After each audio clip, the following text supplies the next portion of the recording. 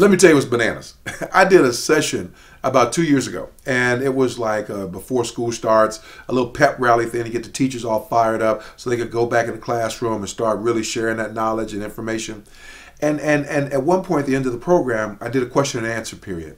And this one teacher wanted to know, how do I respond to one particular thing? And I said, yes, ma'am, what's that? And she said that the year before that, and she taught 5th grade, the year before that, she had an assignment for the kids where they were supposed to write what they wanted to do when they grew up.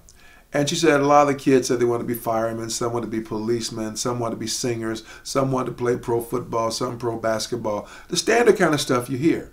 But she said what blew her away is that there was one young man who he wrote his paper, and you know what he said? He said he wanted to be a drug dealer when he grew up.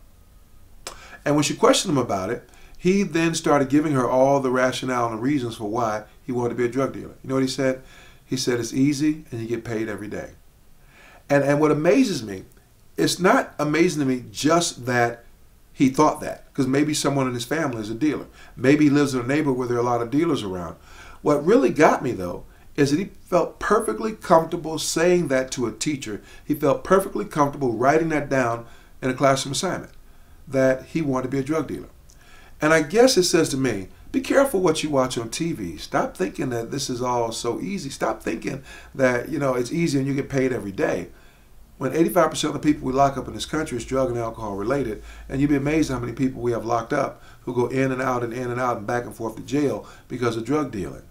This isn't a game, and whether that drug dealing is selling crack on the corner, whether that drug dealing is, you know, you making a run for all your friends and you go down and buy some weed and come back to the party you guys are having after the football game and you distribute the weed to everybody else. Well, technically, you're a drug dealer. And if you are busted, you can be charged as a drug dealer. You can be charged with distribution because that's what you're doing. You're the wholesaler, you're the distributor. You get it from the wholesaler, you bring it back, you retail it. That's dealing, okay? Duh.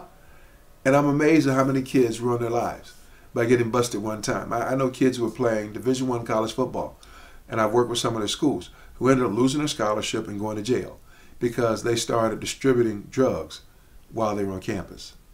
Come on, folks, don't you get it? There ought to be more you aspire to than being a drug dealer. There ought to be more you aspire to than being boys with a drug dealer. There ought to be more you aspire to. So what do you aspire to? What do you want to do? Who do you want to be? Think about that a little bit. Life, lessons, we live, we learn. So pay attention.